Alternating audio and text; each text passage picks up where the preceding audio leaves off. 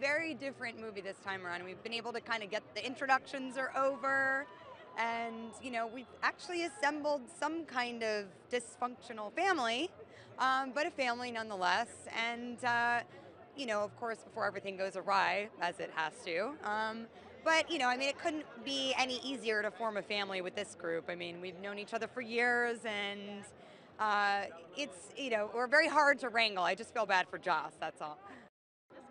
Yes, we have Aaron and Lizzie, which is very exciting, and they're such team players already. And they kind of came in. They wanted to know if we had any advice for them, and I was like, you guys don't need any advice. You're doing way better than us. We're falling apart. So yeah, a little bit of fresh blood. James is playing the kind of impossible role that when you read that script, you go, I'm so glad I don't have to try to put this together because it's all over the place. And he just is so seamless with it. I think he has this sort of Shakespearean quality to him.